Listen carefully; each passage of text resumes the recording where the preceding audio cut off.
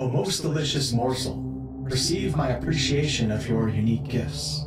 Your brow, exquisite in its simple symmetry, is shapely, hinting at the delicacies contained therein. It is merely the wrapping, fragile package concealing tangy treasure.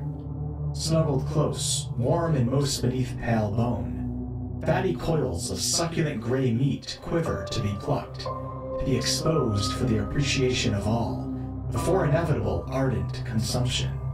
Ah, that hits the spot. Welcome back. In this week's Sunday lore video, we'll be talking about the telepathic consumers of brains, the Mind Flayers. And this topic in Forgotten Realms lore is very relevant to Baldur's Gate 3, as the reveal trailer for the game back in 2019 focused almost entirely on Mind Flayers, as we witness a flaming fist soldier in the city of Baldur's Gate morph into a Mind Flayer, and then the camera pans up to the sky and it looks like an alien invasion is taking place. But perhaps even more importantly, we start our BG3 adventure on a nautiloid ship with a tadpole squirming around in our brain. Before we dive into it though, a special thank you to all channel members and patrons who help keep series like this alive. And if you missed last week's video, be sure to go check it out, as we had the creator of the Forgotten Realms himself tell us a bit about the city of Baldur's Gate. Let's begin. Mind Flayers, also known as Illithids, are the bane of intelligent beings throughout the vast realms. With their psychic powers, they exert control as despotic rulers, subjugators, and intrepid interdimensional voyagers. These cunning masterminds exploit and harvest entire civilizations to satisfy their perverse objectives.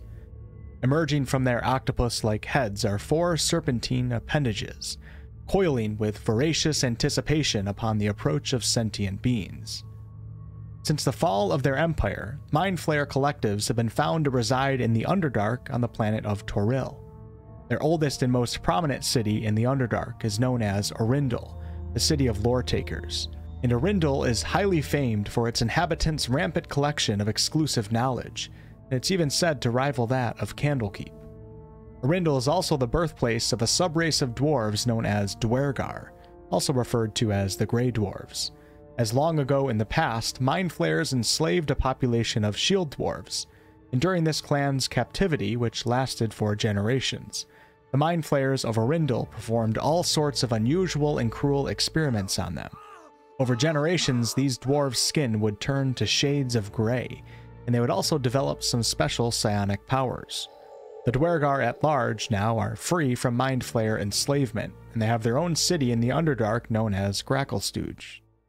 Before we get into the history of the Illithid Empire and Mind Flayer society, let's briefly talk about a Mind Flayer's diet and also what all of this tadpole in our brain talk is about.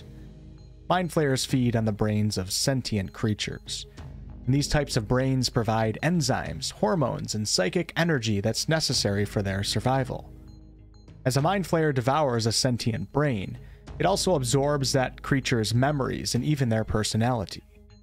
Mind Flayers don't always eat the brains that they capture though, as sometimes they may wish to turn a brain into a servant of theirs that takes the form of an intellect devourer. Essentially, these are walking brains. This is done through an excruciating operation, and actually, if you explore carefully in the early parts of the BG3 tutorial, you may even come across an interesting gruesome scene relating to this.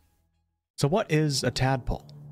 Mind Flayers are actually hermaphrodites, and a few times in their lifetime they'll spawn a clutch of eggs, numbering around 1,000 into brine pools, and these eggs will hatch tadpoles. The tadpoles that can survive around 10 years in their brine pool, the ones that avoid being eaten by other tadpoles, will be deemed worthy candidates for a process known as Ceremorphosis. Ceremorphosis is the eerie transformation process wherein an illithid tadpole becomes an adult. The process starts when a Mind Flayer inserts a mature tadpole into the eye or ear of an adequate humanoid creature. As you can see this happening to Lae'zel and our own player character in the intro cinematic to Baldur's Gate 3.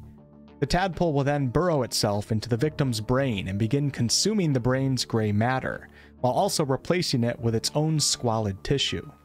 After about a week of an excruciating transformation process, this humanoid creature will have fully morphed into an adult Mind Flayer.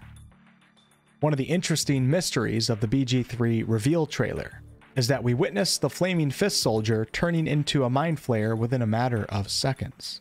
Now, if a tadpole is inserted into the brain of non-humanoid creatures, an adult Mind Flayer will not form. Instead, you may find other, even more horrific creatures, such as a brain stealer dragon, vampiric illithids, or Europhions, and we actually got to see what appears to be a Europhion in the stone effigy in the intro cinematic to the game. One Mind Flayer spawn that I wouldn't mind coming across, though, are these oh-so-cute gnome ceremorphs. Come on, Larian. Make us stuffed animals. Now let's get into the history of the Illithid Empire and their society, as much of this information will be useful to know in Baldur's Gate 3.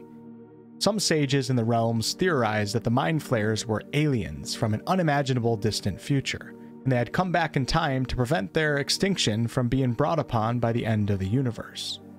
Others believe that they are inbred mutant offspring of humans from an ancient and distant crystal sphere. And there's also scholars out there who simply believe the Mind Flayers come from the Far Realm, which is a plane of madness situated very far from the planes of the standard cosmology.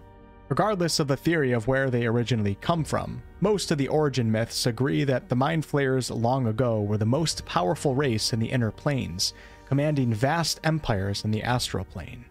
Their time of power was limited, though. Around minus 1100 DR, BG3 takes place in 1492 DR. The Gith race, which was the Illithid's most prominent slave race, launched a successful rebellion and actually took down the entirety of the Mind Flayer Empire in the astral plane.